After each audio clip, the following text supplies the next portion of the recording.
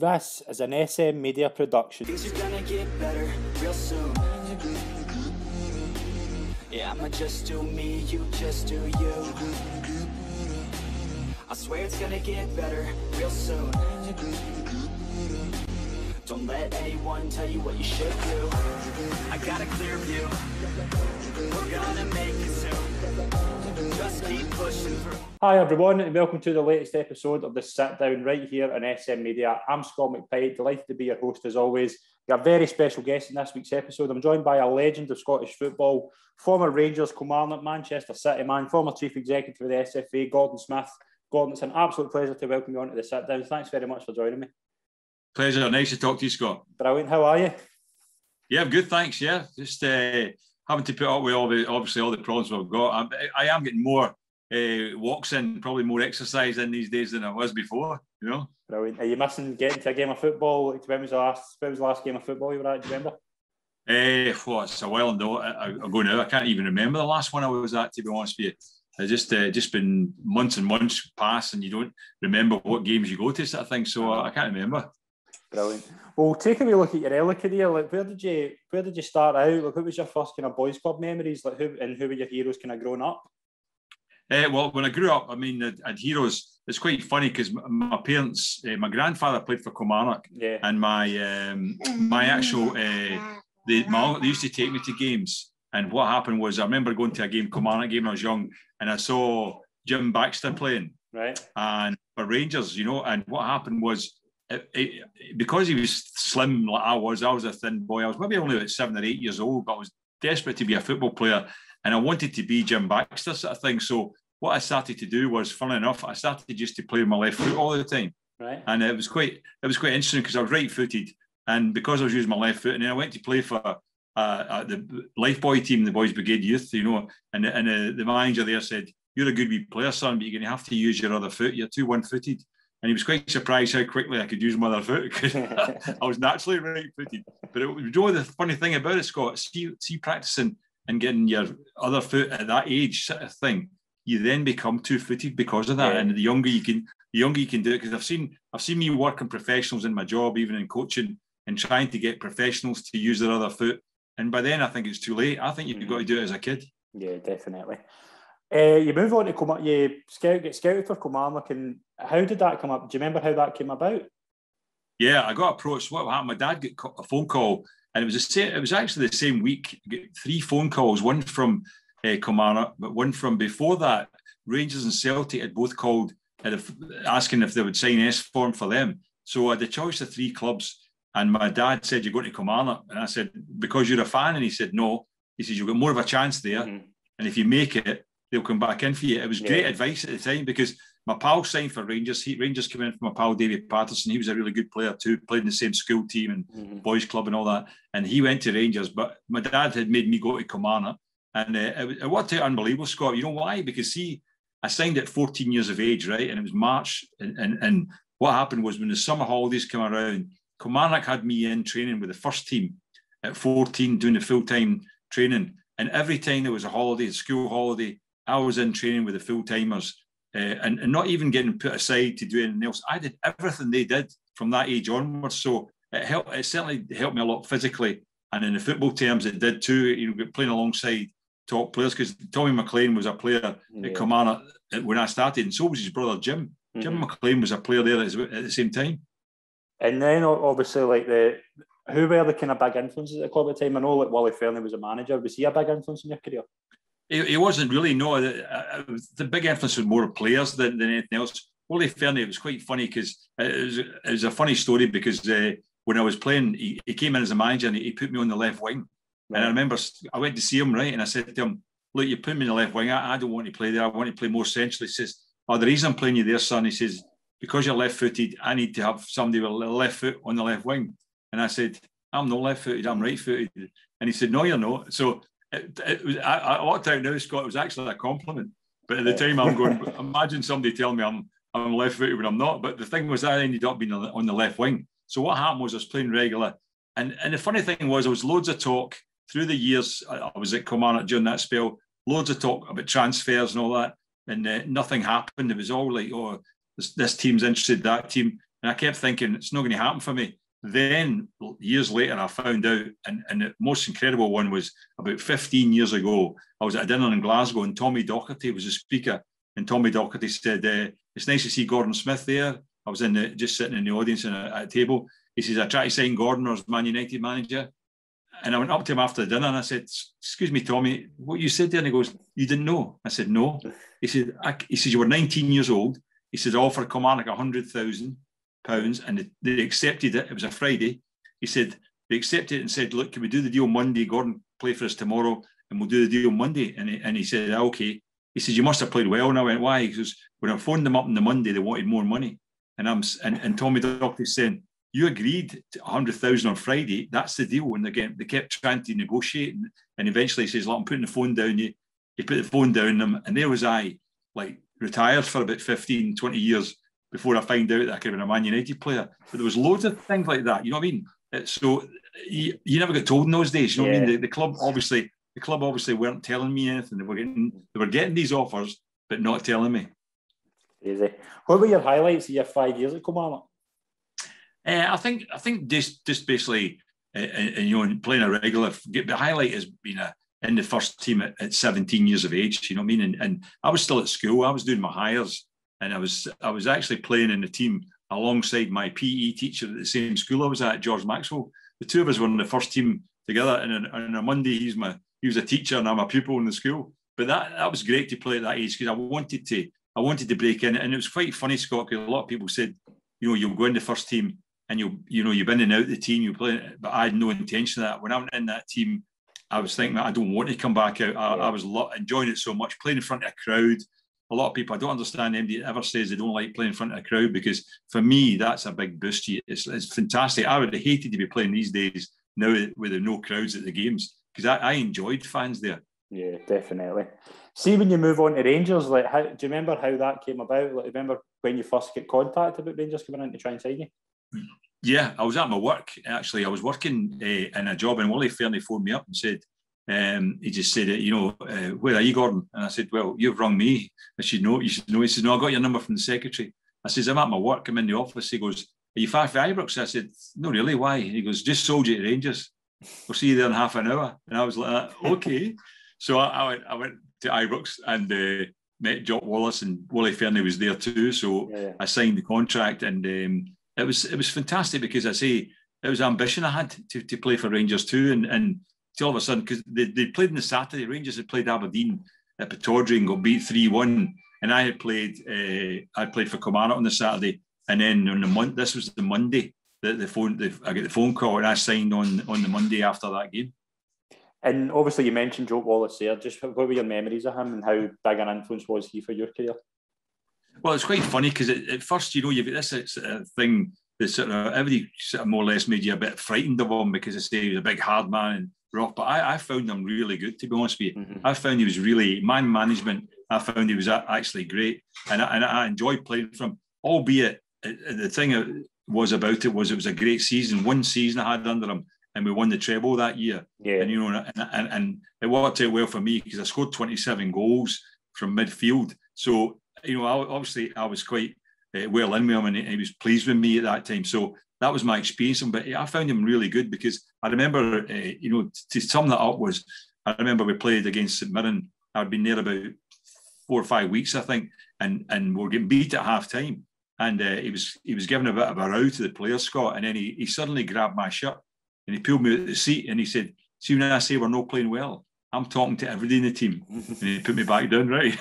Because he must have seen, because it was going well for me, I'd started scoring when I went in right away. So he must have seen in my face, I'm thinking, obviously it's not me he's talking to here, because we're not playing well. But that was it. So that was the first thing. And then the second thing was maybe a few months later, at the end of a game, I must have been sitting there a bit down, not having played very well. And he did the same thing. He grabbed my shirt and pulled me out of the seat, and he says, see, when you give me the effort you gave me the day, you'll always be in this team. Now, there's two sides of man management, really. One was it's a carrot and a stick, isn't it? Yeah. One was putting me down when I was on a high, and one was lifting me when I was down. And that's why I've always got a great lot of time for him. And I think he was the best manager I played for. Brilliant. See the first season that Rangers, you went in and Rangers won the treble. Like, who was the kind of really good players to play with at that time, and what was the memories of that season? The whole team, Scott. I tell you why, because it was a really experienced team, and there was 3 newcomers in the team. And it was Bobby Russell, Davy Cooper, and myself. Yeah. Bobby Russell was. I found it quite stunning to find out. The first game I was on the bench, and we were playing Young Boys of Bern in a European game. I signed on Monday. This was a Wednesday night, right? And I remember saying after about 10, 15 minutes to the boys on the bench, "Who's our number 8 again?" Then they went, "That's Bobby Russell." I said, "He's really good." And they said they've signed him for Shettleston in the summer. And I was like, "For Shettleston Juniors?" And that's true. And he came to Shettleston, and there he was controlling a European game. So he was a tremendous player coming through. Davy Cooper came for Clydebank and had done really well. And Coop, and all in all, Coop was probably the best player.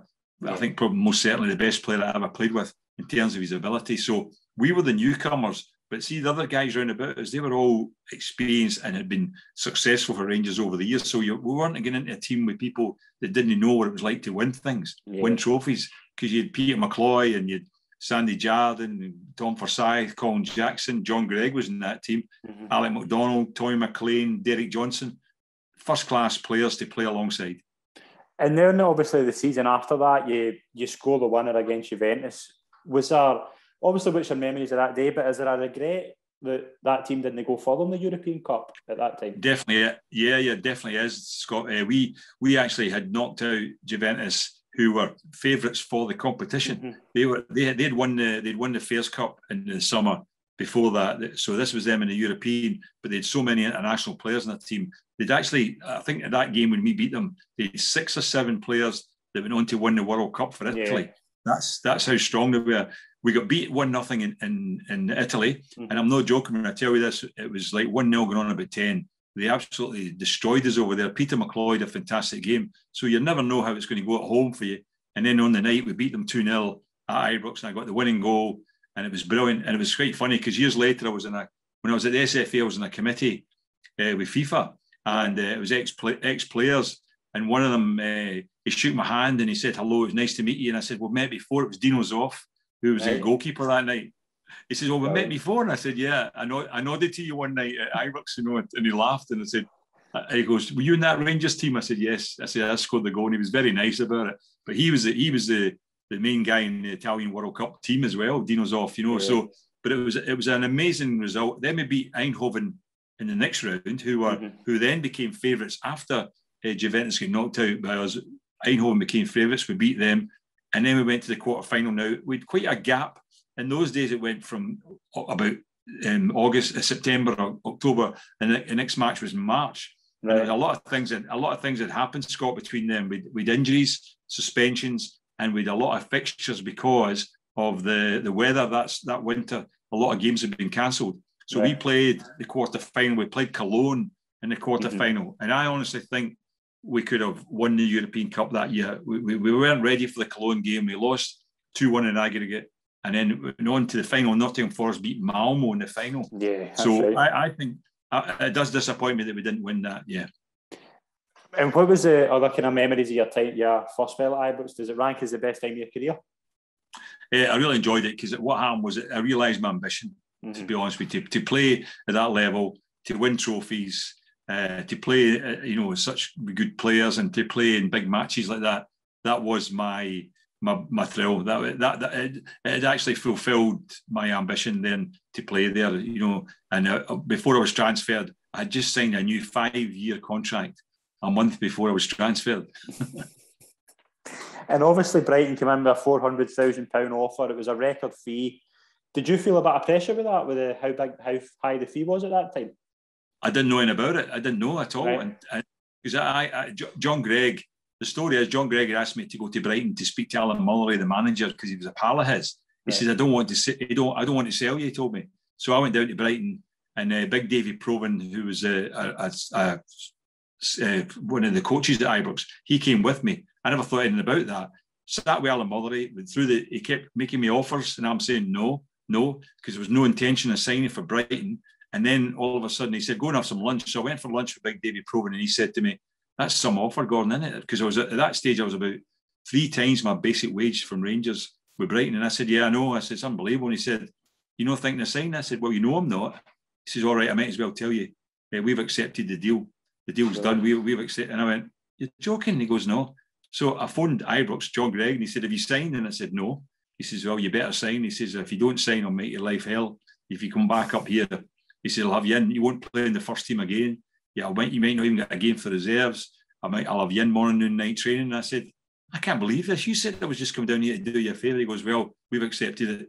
So I went back and said to David Provan, what happened? He goes, well, we just thought because of it, we thought you'd got a better deal and you would accept it. So I had to go back to Alan Mullery and say, I've had a think about it and I'll sign. But I don't blame John Gregg. In terms of the way he did it was wrong, right? But I have to say he did me a favour, Scott, because I went down to Brighton and I really enjoyed my time there. I must be honest. And why do you think that happened? Was it down to like Rangers wanting money, or was is that what I think it was a fee. I think I never knew at the time it was because it was a record fee, as you say, and I think it was the most money. I think it was even 440,000 it was, or something like that. So it was a record fee, and Rangers were maybe John Gregg was going to buy players with that money. So I think that was maybe the only way he was going to get money, was if they got money in for a player, and that's why. And I didn't realise that he had been in for me. I found out later on he phoned Rangers about 7 or 8 times during that season, trying to sign me, and Rangers just kept saying no. And then all of a sudden, when the money came in, the big bid came in, Rangers decided, right, you're on your way. So I was on my way. I was 25 years of age, and that was me away. And then obviously, like, how did you find your time at Brighton? Like the early days, did you kind of settle in okay? I found it really, really good. The only thing about it was quite funny. There was 2 things I didn't do when I went down there. One was golf, and the other one was drink. I was teetotal when I went to Brighton, 25 years of age, never had touched a drink of alcohol. I just thought footballers shouldn't drink. And I found the drinking culture down there was quite different from up here. Even though most people think Scottish people drink more. But when I went down there, I remember that the first night out with the lads, Scott, they said to me, what are you drinking? I went, I'll have a Coca-Cola. I went, no, we're having a drink. I said, yeah, Coca-Cola. So they said, you don't drink? I went, no. They came back from the bar with all the drinks, put the drinks down, and I said, where's mine? They said, we don't buy soft drinks. Go and get your own, right? So the first few nights out with them, I was my own kitty, right? So that was me drinking.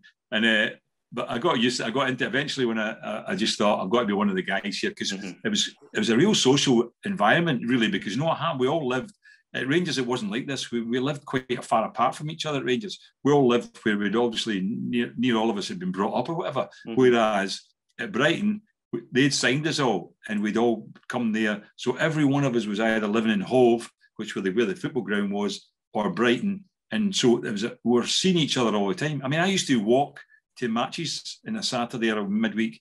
I could walk to the ground from my house because we were that near, and about another 5-6 players could do the same because we all lived right near the football ground. Brilliant. The 1983 FA Cup final, you scored the first goal in the 2-2 final, the first game, but you lose 4-0 in the replay. What was your memories of those games?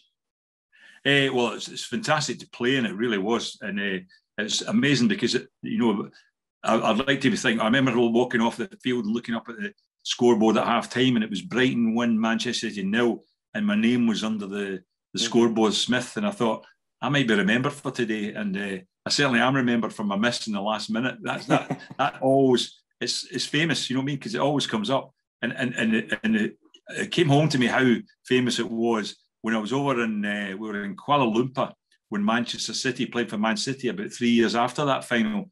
And we're all sitting around the pool, and this little kid was coming around for autographs, and he came up to me and he said, autograph, please. And I said, okay, he signed it, gave it back, and he said, oh, you're Gordon Smith? And I said, yeah, I am. He goes, how are you missing the cup final? And then all my teammates were falling off their beds laughing. Like, I said, did you just tell him to say that? And they went, no. And they said, we didn't. Nobody just remember my name. Because that, in those days, see the FA Cup final, Scott, it was worldwide. You know what I mean? Every country practically got the FA Cup final. So it was something that became famous. And to this day, I still, it's probably my biggest football regret is definitely my miss in the last minute, because it was like, just after the goalkeeper saved it, he saved the first one with his legs, then he got the rebound. And as I turned to walk away, I'm thinking, God, I could have scored there. The final whistle went. And that's why it's remembered, because it could have been a great day for Brighton Football Club. And every time I'm down there, I apologise greatly. And people are still really nice. The Brighton fans are generally very nice to me about it. They always say, no, you scored the first goal. You got us to help to get us the final. But it's still something I regret greatly. And then obviously you go back to Rangers on loan. Like, do you remember how that came about, and what was the kind of experience like? It was a strange one, because what happened was I got a phone call from Tommy McLean, who was assistant manager to John Gregg at the time, and he said, well, we'll let you back here. We want you back in a month's loan. And I said, well, okay, I'll think about it. So I went to see Jimmy Melia, who was the chief scout at Brighton. And it was quite a strange one, Scott, because what happened was I said to Jimmy, I said, look, Rangers want me for a month's loan. I said, I don't know what you think. And he goes, why not go up, Gordon? He says, you'll be at home over Christmas, because this was beginning of December. Mm-hmm. You'll be home with your family over Christmas. And he said, I'll tell you something I don't want you to tell MD. When you come back down here, he says, I'll be the manager. Right. And I said, what do you mean? He said, Mike Bailey's going to be sacked. Mm-hmm. He says, I'm getting appointed as manager. So when you come back down here, he says, you'll be back in the team when you come back down. So I thought, all right. So I went back up. But the funny thing was, this is true. I phoned Tommy McLean. I said, hi, Tommy, I've decided to come up. I said, I'll see you Monday. And he went, what do you mean Monday? I said, well, I know you've got the cup final Saturday, so I'll come up Monday. And he went, no, I want you for the cup final. I was like, you're kidding me on. You want me to come up for one game and play in the cup final? And they went, yes. So that's what happened. I went up, and that's why I had to play in that cup final. And what was obviously Brighton, would you say kind of your Brighton spell was up there with your best time? I was up there as a person, and just in terms of all the team spirit and the guys and all that, it was one of my most memorable times. I was 4 years there, 3 years at Rangers, but 4 years. And although it wasn't the same, I didn't realise my ambition the way Rangers had done with winning trophies and playing at the highest level, which I wanted to do. It was still great to play at the top level in England and play alongside a lot of great guys, and Steve Foster, the captain, Mark Lawrenson, Michael Robinson, and people like that, Jimmy Case, fantastic players to play alongside. So I enjoyed it greatly, and I was so glad that actually I did go down to play in English football, because that, for me, that was a great experience. And then obviously you moved to Man City. Were you excited to work with Billy McNeill? Yeah, I was. Billy McNeill told me that he tried to sign me for Aberdeen before I went to Rangers. So he said that he'd always wanted me to sign. But the strangest thing about it was I'd fallen out with the manager at the time. Maybe you think that's a common thing with me, falling out with managers, but I fell out with Chris Catlin, and I was out the first team, and I wasn't even training with them, right? And then all of a sudden, on a Thursday, it was a Friday morning, Sammy Nelson, the assistant manager, said, hey, Gordon, you're with us this morning. And I went, really? And he goes, yeah. So I went training with the first team. Then we were playing Derby County the next day. I was in the squad. Took me up to Derby. I was in the team. We beat Derby 4-0, and I scored that day. Mm-hmm. And Billy McNeill phoned me on the next day, and he said to me, I see you were playing, Gordon. And I says, yeah, I was. He goes, I made a bid for you last week. That's why you were playing, maybe. And I went, oh, right, that's what it was. I was in the team because they made a bid for me. So I went back on the Monday, and Chris Catlin, the manager, came in and said, look, Gordon, Man City are in for you. I went, really? I pretended I didn't know, and he said, I don't want you to go. I went, what do you mean? He goes, well, you played so well on Saturday. I said, but you've not been playing me. I said, and I think the only reason you played me on Saturday was because Billy McNeill came in. He went, no. I said, well, I think that's the case. I says, I'm going to Man City. That's it. So I went to Man City, and believe it or not, it wouldn't be the case nowadays. I took a wage cut to go to Man City. And how did you enjoy your spell there? I enjoyed it. It was very good. I had first season I'm there. I finished top goal scorer, and well, I went there in March, so I played the end of that. The first season I was there, I played the end of the season, and then the following season I was top scorer that year. But at the very end of that season, I got osteomyelitis, which is a bone marrow infection, right. And I had to go into hospital. And I was in hospital for about 2 or 3 weeks, and then I was at home. And I think from that point of view, Man City then thought I was finished. I think a lot of people, the medical evidence had said, you can't recover from this. It was a bone marrow infection in my pelvic bone. But I did recover from it, and I was back playing the reserves when Oldham came and asked if Joe Royal phoned me up and asked if I could go on loan. And you go to Oldham, and obviously Joe Royal's there as well, but there's also a young goalkeeper there called Andy Gorham. Did you think then that he would go on and be what he became? I think I knew he was talented. I mean, the thing about Andy was, see, the first few training sessions I actually played with, it was at Oldham, the first few training sessions, I didn't realise he was the goalkeeper. because he was actually playing outfield in the matches we were having. So that shows you that he could play outfield or goalkeeper. But it was funny because I didn't know. I'll tell you why he was known to me that time, because the only penalty I missed my whole career, he saved it. When I was playing for Man City against Oldham, he saved my penalty. Fortunately, later in the game, I scored past him. So I got a good goal past him. But it was quite funny because a few years, I hadn't seen him for years and years after that. I was only there for a few months, but I could tell he was talented. I was in a hotel in Glasgow and I'd ordered a drink, and next thing the guy came up, put a little note down and said, "You're the worst penalty taker ever." And I said, "Somebody give you this to give me?" He went, "Yeah." He goes, "Was it Andy Gorham?" He goes, "How do you know that?" I said, "It had to be." He's the only one that saved one. So, but he could tell he was talented. I think the big problem Andy had, though, seeing it in terms of English football, they always want goalkeepers. I know this from being an agent at the time. If you're not 6'2" plus, they're not interested in you. That's why I think Andy had to come to Scotland to make his name. And he was so talented. He really was a great goalkeeper, no doubt. Yeah, definitely. How did the move to Austria come about with Admira? It was quite funny because Billy McNeill had told me about a club being interested, and he said what the money was in Austria, and I said, "No, I'm not going to Austria." And what happened was when we went to Oldham, there was Dave Fairclough, who played for Liverpool at one time. He was called the super sub. He used to come on and score goals. He was playing for Oldham, right? And he said to me, my first week I was in there, he said, "I hear you turned down going to Austria." And I went, "How do you know that?" He said, "Oh, the agent that took me to Switzerland," he said, "told me that he was trying to get you to Austria." And I went, "Have you got his number?" He said, "Yeah." So I phoned the guy up, Helmut Epp, his name was, and I phoned him up and said, "Austria," and he went, "Yes." And I said, "They're still interested? I could be interested." And he went, "Yes." So we did the deal, negotiated over the phone, and I decided to go to Austria. I quite fancied that because at that stage, Scott, I was thinking about being a coach. Yeah. And I thought to myself, getting a bit of European experience would be good to go and play in Europe and play for a team like Admira Wacker in Austria. And how did you find it over there?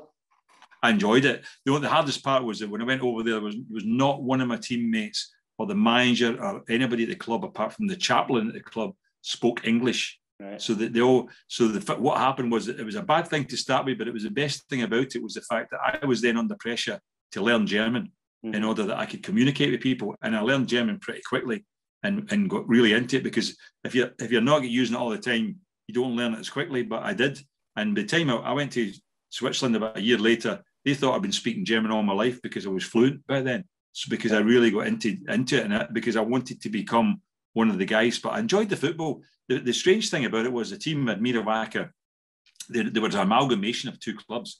It was Admira and Wacker were two different teams, and they joined up. Now their crowds were about 8,000 each, right? And when they joined up, the crowds became 6,000.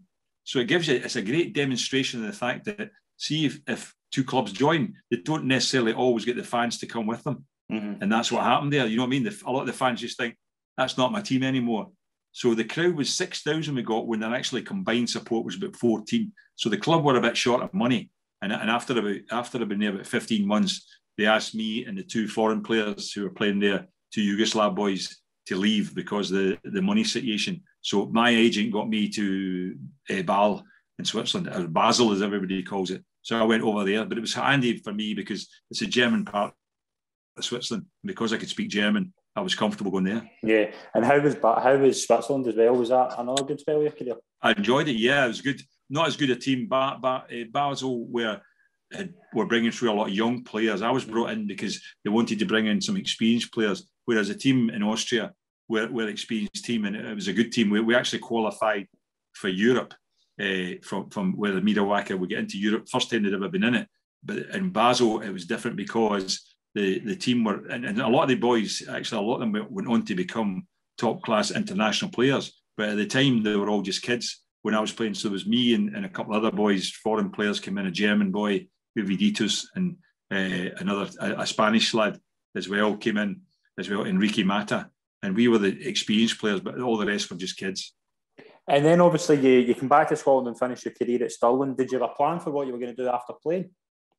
No, Stirling was just because it was Jim Fleeting that got me to go there. I knew Jim Fleeting from my days, even in Ayrshire, living in Ayrshire and all that thing. And he said to me, "Will you come and play for some games for Stirling?" and I went and played there. I had no ambition to play there at all. I actually came back. The one disappointment I had was I was very fit when I came home from Switzerland, and I couldn't get a club. But two things was my age. I was 34, and people were just saying, "Oh, if we sign you at 34, we'll get stick from our supporters." A couple of managers told me that. Right. And other ones are saying, "Well, you know, you're past your best." And I said, "Test me against your players, because see the fitness regime, Scott, in Austria and Switzerland, miles ahead of what it was in the UK at that time." Mm-hmm.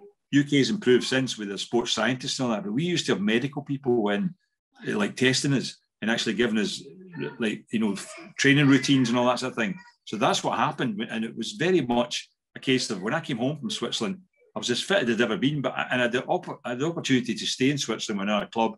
I could have gone to Germany as well. Schalke were interested in me, but I wanted to come back to Scotland at that time when the family were back here. Yeah. And what happened was I couldn't get a club, and that's why I came out of the game at that time. And then obviously you get into coaching at St Mirren for 3 years as an assistant with, like, Tony Fitzpatrick, David Hay and Jimmy Bowen. Like, what was your memories of those times? Was that a good start in coaching? It's a good experience. I knew Tony just from being a coaching course, and Tony invited me. Frank McGarvey had left to become a manager at Queen of South, and Tony invited me to be his assistant. I really enjoyed it. I had loads of ideas that I wanted to put into the game, and Tony was allowing me to do it. Even in terms of the fitness thing, we used to get the players tested so that we could actually determine who were capable of playing at the highest level. Because the thing about it is that a lot of times, because you don't test players, a lot of times they don't realise they might be skillful, but that, you know, they're not doing it. They can't do a full 90 minutes and things like that. So that was very important for me. So I worked away there. Tony left after a year, and then Davy Hay came in, and Davy wanted me to stay as assistant. So I was happy with Davy to work alongside him. Then he went to America. He left, and then Jimmy Bowen came in. Now, Jimmy Bowen and I got on fine, but we weren't comfortable working together. So that's why I decided to leave at that point. And I left, and I was thinking about going back into management, but I was getting so much work at that time from in the media and all that sort of thing that I decided just to fulfill my career, because most of the jobs I was getting offered were lower tier jobs in football, and the money wasn't that good. So I was trying to build my career back in financial services, which I'd been doing before I went to St Mirren, and also the media work, and that's what I did for a while. And then I started the agency work as well at that time, Scott. And what was your favourite experiences working in the media? It was good. It was an amazing thing that just working alongside people and making sure that, you know, I was always the impression when I was working to try and make sure that you're explaining to people things that were going on. So it was a lot of good experiences. You know, as I say, I followed a lot of football then. I was out all the time watching matches and all that sort of thing, and it was great. I mean, sometimes with some of the commentators, it was funny because I did a piece. Alistair Alexander died recently, who I worked alongside, and I was very complimentary of him. But the funny thing was about Alistair was I really found out quite early on that he wasn't really listening to me. I think I was just a noise while he was having a wee break, you know. And I realised that one day when it was the Scottish League Cup final, and they went to penalties, and Paul McStay put the ball down to take the penalty, and the referee made him shift the ball again from where he put it, you know. And Alistair said, "Oh, he's got to move the ball, Gordon." I went, "Yeah." I says, "Obviously he put the ball down. It was upside down there, Alistair." And no reaction from him at all, right? And everybody ran about when we were sitting, was laughing at me saying that, but Alistair never reacted, and that was at the point I thought, he's not listening to a word that I'm saying, you know. But it was good. I enjoyed doing the media stuff. It was good. Brilliant. You also got into agency as well. Was there any transfers that you were involved in that didn't happen that was so close? Like, there's always something that interests me, like near misses with transfers and things like that. There was always a few. I mean, things. Some of the times, I mean, what happened with players.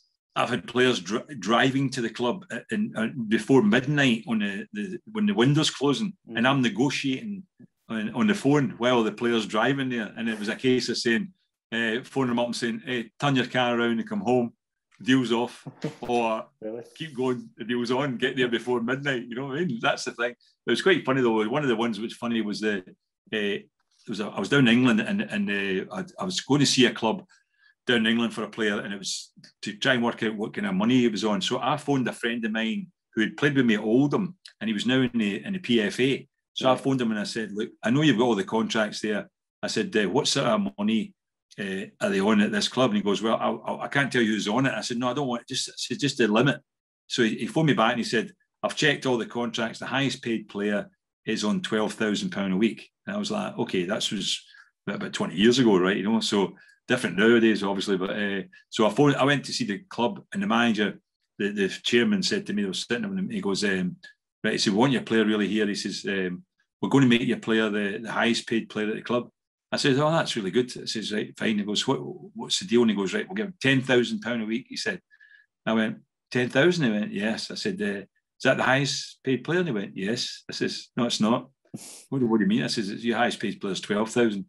How do you know that? You know, and I said, it doesn't matter how I know it, but I now know you're lying to me. So can we start negotiating again? And I got 15. So, yeah.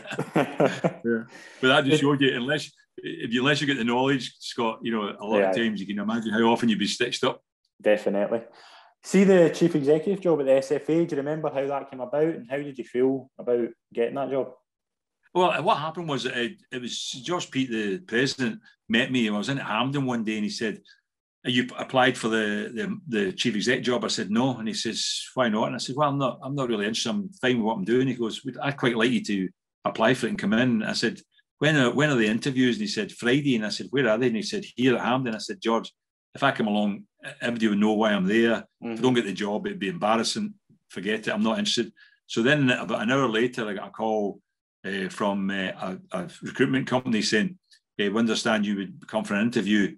I said, no, I'm not coming. He said, "Well, we'll have it in our office on Monday then. If you come to our office on Monday, we can have the interview there." So I went along, and I was quite relaxed about it, because see, when you don't think you're not born or getting the job, it's a lot easier to do an interview than if you're actually desperate to get it. So what happened was I did my interview and got offered the job. So it was one of those ones that things were good for me in terms of what I was doing, media and agency work. It was one of those things that I think, do I really need this? Should I do it? But my heart ruled me in that respect. I thought, I want to do something for Scottish football and see if I can make any changes. But I went in there, and what I didn't realise was that, see, if you're in the chief exec, you can't really make decisions as a chief exec. All you could do was make recommendations, because every decision gets made by a committee or the board. So I hadn't done my due diligence before I took the job to find that out, when I had a lot of ideas I wanted to do. So all I could do, Scott, was put my ideas to the committees or board and see whether they would accept them or not. And then obviously we'll go to when Alec McLeish leaves and there's a hunt for a new manager. You've said on record before that Graham Souness was your first choice. Like, when did you get the feeling that he wasn't the choice for the committee? I think what it was just basically in terms of after his interview, the people who were on the committee sort of felt there was two things. They felt that, you know, one of the things was that Graham said he didn't want to come to Scotland, and in those days they wanted the Scottish manager to be in Scotland, right? And the second one was what he was looking for salary wise was more than what they intended to pay. So these were the two factors that went against Graham in terms of getting the job. I felt he was my ideal choice, but that was the thing that I couldn't argue against that, when the fact was that these two aspects were not what the SFA board were looking for. And obviously George Burley gets the job. Like, how did you go on with George Burley? And like, why do you think it never worked out for George at Scotland? It's hard to say. I think it's just a different type of job. I think George, you know, was a good guy. He knew the game well, and we had to pay compensation because we got him from Southampton. He was doing well in English football, so I think it was just one of those things. Although when you look back at it, he was very close. I mean, I think he was only was it goal difference? I think he failed to qualify for the World Cup when he was a manager. So it wasn't as bad as what a lot of people make out. I think it's just because of that time we were so close to the fact of being a qualifying team that managers were under more pressure to get something done then than they would be in later days, when they're saying, well, we haven't qualified anyway for years and years. Different managers have failed to qualify. I was disappointed when Alec McLeish decided to leave. But when Alec told me, I mean, I actually asked him why he was considering leaving. And he told me what he was going to get paid at Birmingham. And then I realised why he was considering it was a big factor, you know. And then, obviously, one thing that you done well was a Home Nations Agreement. A lot of Scotland players have now kind of played for Scotland because of that. Is that something you're proud of installing? Yeah, I think it was good to do that, because what happened was it was just an idea. We had been against all the other countries had brought in the element of the fact that after so many years of a player coming to play in your country, if he played for, I think, beyond 3 years, he could then take citizenship and then he could play. So we, as the 4 home nations, we decided not to go down that route. We decided that players would still qualify under the current rules, which is born in the country, grandparent or parent. Mm-hmm. That was what the criteria was to play for Scotland or play for England, Wales or Northern Ireland.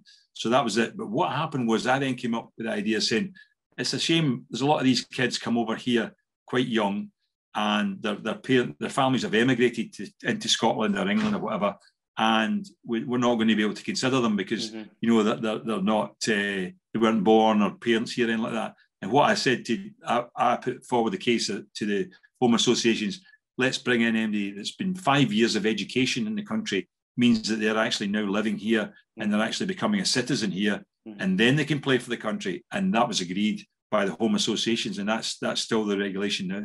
Brilliant.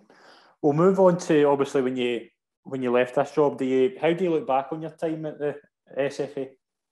I think it was good. I enjoyed certain aspects of it. You know, I was also involved in negotiating the biggest deal they'd ever had for the media TV rights as well. Yeah. I was involved in doing that with George Pete. We took that on board and we get the best deal Scotland's ever had. And there was other aspects as well that I was pleased about. That, you know, we obviously still weren't qualifying for tournaments, but one of the other things that I spoke to the players about it, and the board of directors said, I had a meeting and I told the board what I was going to do, and they said they'll never agree to it. I said, I'm going to go to the players and ask the players not to take any fee for playing for Scotland.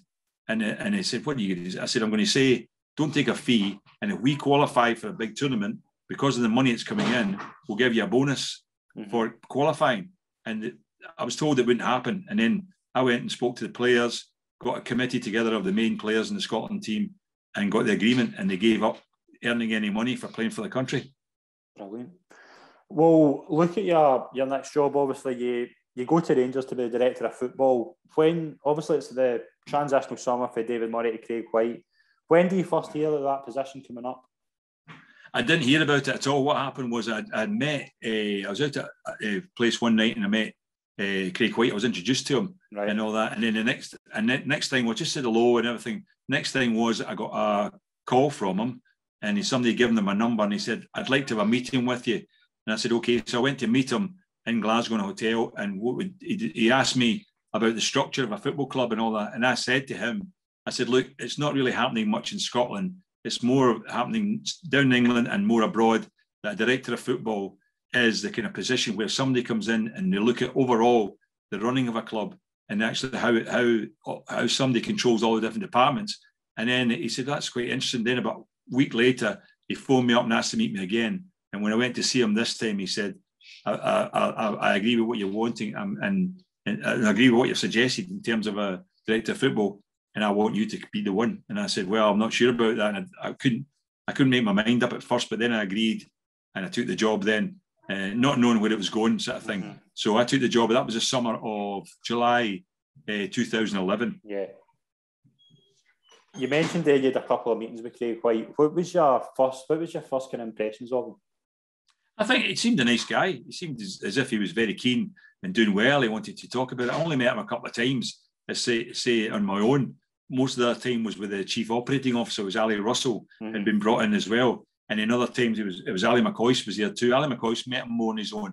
But I only met him. But the thing was, it was when football started and the season started, and discussing to him, I really became aware that he was not a football person. Mm-hmm. He didn't really understand the game. I don't think he'd ever really followed football. So that's why I realised then he was just in for business purposes as opposed to football. And then obviously that summer, the one thing you might remember was the transfer bid. There was a lot of transfer bids that were ridiculously low. Do you remember kind of who was responsible for that and why they were so low?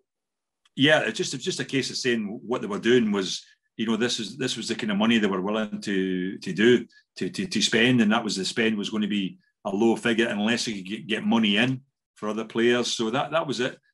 I wanted to be involved. That one of the things I wanted to do was be more involved in that. Mm-hmm. And the funny thing. What happened, Scott, was I did, and maybe about 2 or 3 occasions I went to him where reports, this is how we should run the club. And my report was that I should be overall in charge of every department, and scouting, transfers, everything, and I should be controlling that. And each time he said, yeah, we'll get round to that, Gordon, we'll get round to it. That's what he kept saying, and we never did. You know, I kept telling him that. And I mean, I had months there of I was bringing in players, to be fair, and for trial periods. Yeah, I would get in touch with Ali McCoist, who I always felt should make the decision about who should come in and trial. And I'd say, look, here's players we can get in for you to look at. Some of them were international players and such. Bring them in, have a look at them, and if you like them, then we can negotiate. And a few of them came in, and he didn't take them in. There was only one, I think. It was the only one, I think. It was Sonny Aluko.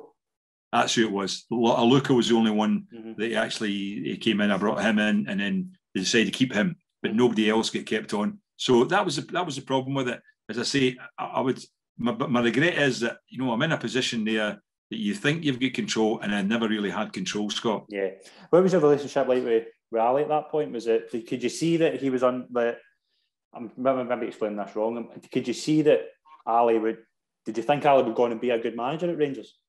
It was hard to tell. I think myself, I was hopefully he would, because, as I say, he was inexperienced in one respect, but he'd also worked alongside Walter Smith, who you must be learning something when you work alongside him. And Ian Durrant was there, you know, and so they were actually, you know, they were experienced. But it was just a case of, I think that, you know, he had problems in terms of just determining who would get in, who should be coming in, all that sort of thing. So, you know, he did have a good lead. He had a good lead at one stage in the league, and then that league started to drop off.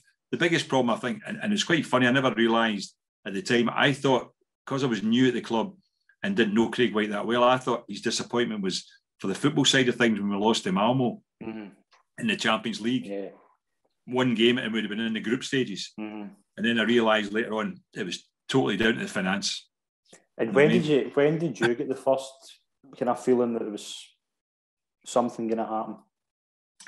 When I got the first feeling was there was a problem was when I went there at first, we went to Germany, and that was my first week in the job, Germany, for the pre-season trip, right? And I went out there just to try and meet people and say hello, and I got to know, because it was in Germany, I got to know the people who ran the hotel. It was just a family hotel we're in. The mother and son ran the hotel. Because I could speak German, I got on comfortably with them. And then about October, that was July. October, I got an email from the chap, because I'd given him my card, an email from the son saying, we've not been paid yet for the stay. Rangers haven't paid me. So I was like, I couldn't believe it. So I went to see the financial people at Ibrox, and I said, look, these people have not been paid. And they said, well, we've been told not to pay any debt at the moment. I said, that was July. These people have been owed that money since July. And he said, well, I've been told. And I said, well, I want this paid. I want you to speak to it. He says, well, it was Mr. Whyte that was obviously telling them not, you know, Craig Whyte was telling them not to pay things. I said, I want you to get this paid, because I said, that's ridiculous. So I never heard any more. But a week later, excuse me, I got an email from the guy saying we've been paid. So it got paid because I made a fuss about it. But then I began to wonder, how many other people are in a similar scenario where they're not getting their money. The January transfer window, you might remember, obviously Jelavic gets sold, and there's a bit of a fast to get a striker, if you remember. Like, is that another red flag at that point, when there's a player like Jelavic is leaving and you can't get a replacement in? Certainly, that was definitely the case. You know, they couldn't buy a replacement, and then we'd sold the player. I mean, I don't even know where the money went for the Jelavic deal, because I wasn't involved in it.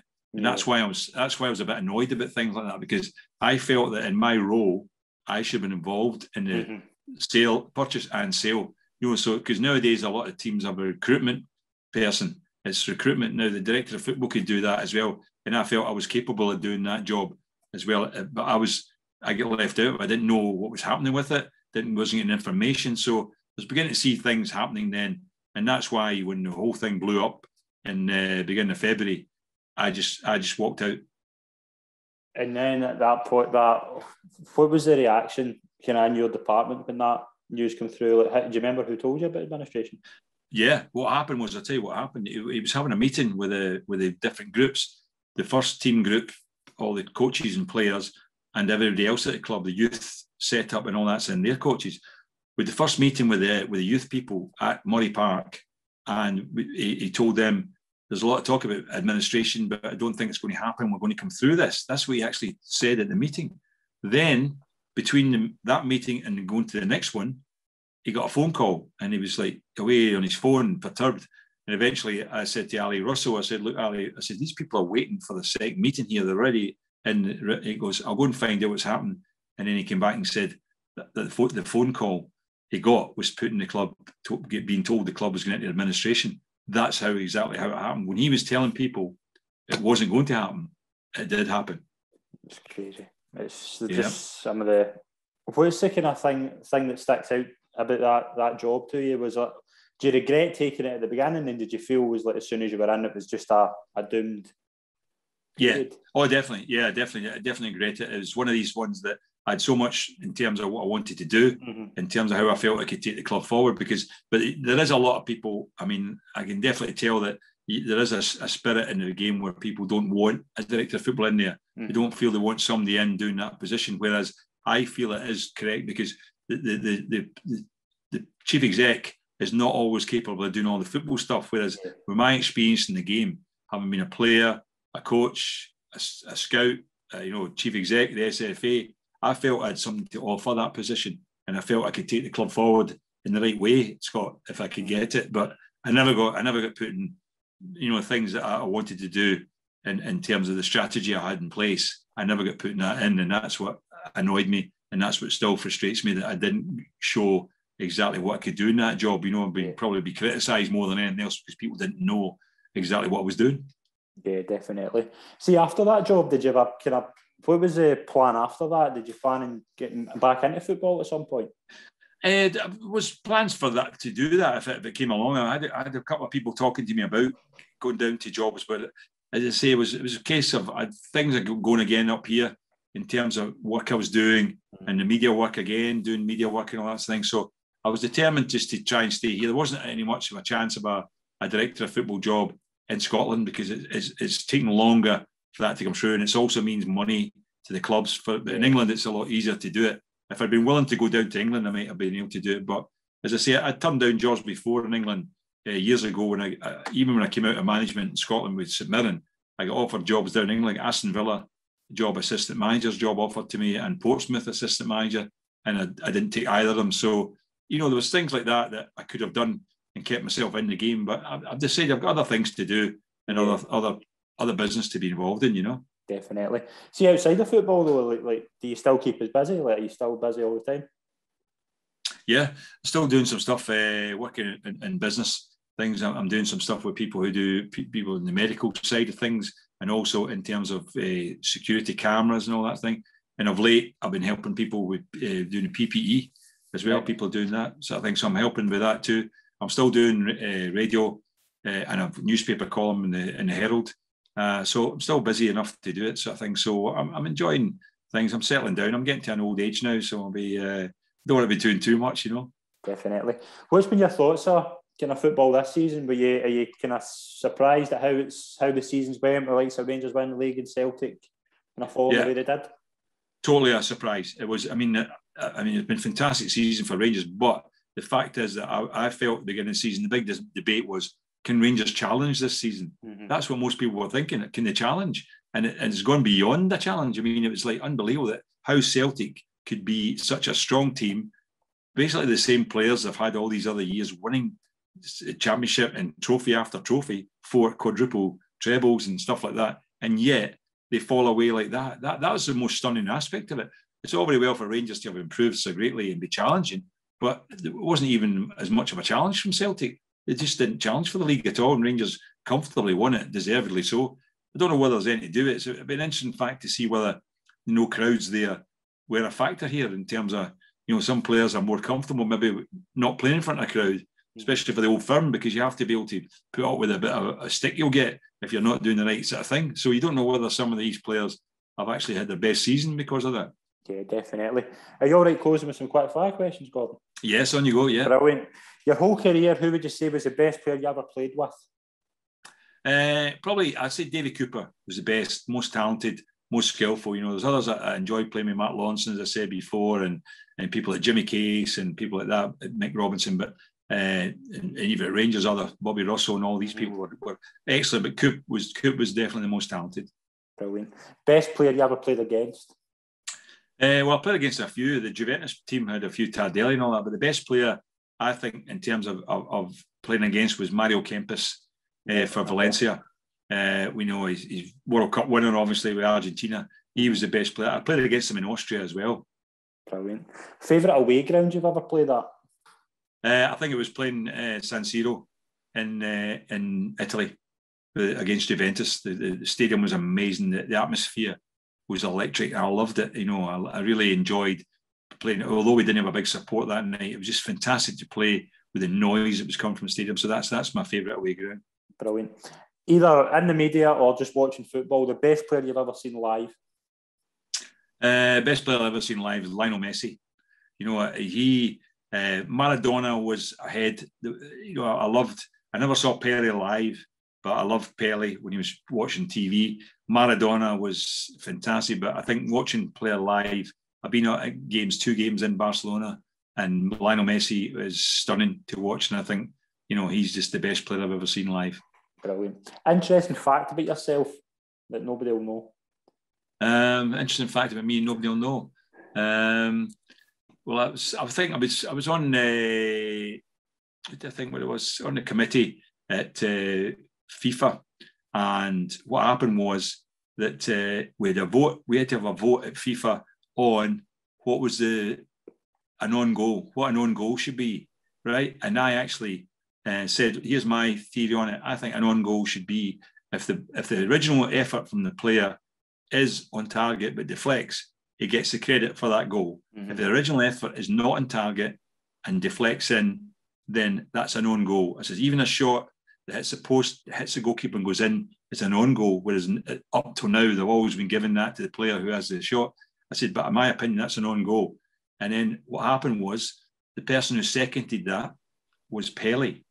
Right. Pele stood up and said, "I agree with Gordon. That's what an own goal should be." And that is now the regulations for an own goal. If you check it, and they say it all the time on Sky and all that, an own goal is if the original. We need to wait and see whether the original shot is on target or not, or effort.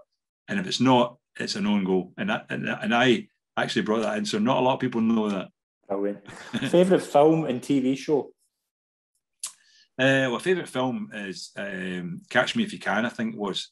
And I think that was fantastic. I said, it's because it's a true story. Uh-huh. I actually saw the film. The first time I saw it, I did not know it was a true story. And I thought it was a bit far-fetched, right? I thought, it couldn't be able to make up a story like this, you know. Then I found out it was true, and I had to watch it again.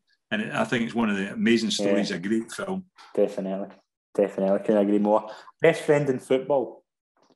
Well, probably my best friend is I've got good friends for the football side of things. Jim Melrose, who played at Man City. Derek Parlane, who was my teammate at Rangers. Derek and I are still pals. He was Man City as well with me. And then I've got Ian Ferguson, who played with Rangers after I was there. He played with Dundee United and Motherwell as well. I'm still friendly with Ian too. So they're probably my best friend. I'm still keeping in touch with Steve Foster, the captain of Brighton. We're still pals down there. Brilliant. Final question, the best manager you played under? Well, I played under some good ones. I think that Jock Wallace was the best. Alan Mullery was up there, is really good then. Billy McNeill was excellent as well. But it was quite funny. There was a great line once. Marco van Basten was doing an interview, and they said to Marco van Basten, "You played for 8 managers. What were they like?" He said, "One was great." He says, "One was very good. One was good, and I made it in spite of the other 5. So that sums up football quite well, Scott. Brilliant. Gordon, it's been an absolute pleasure to talk to you. I've really enjoyed it. Thanks very much for coming on. Been a pleasure. Thank you. Thanks very much. Get better real soon. Yeah, I'ma just do me, you just do you. I swear it's gonna get better real soon. Don't Don't let anyone tell you what you should do. I got a clear view. We're gonna make it soon. Just keep pushing through.